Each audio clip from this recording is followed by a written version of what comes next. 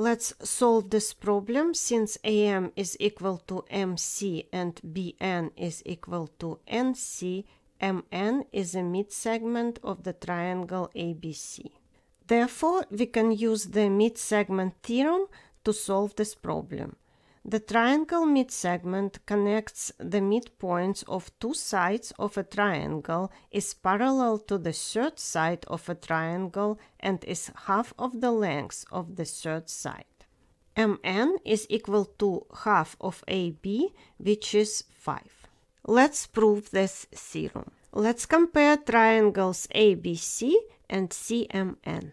Angle C is shared by both triangles. CN over BC is equal to 1 over 2 because BN is equal to NC. CM over AC is equal to 1 over 2 because CM is equal to MA. The triangles are similar because two pairs of corresponding sides are proportional and the corresponding angles between them are equal. Therefore, the third pair of corresponding sides have to be proportional as well. MN over AB is equal to 1 over 2. Therefore, MN is equal to half of AB, which proves the triangle midpoint theorem.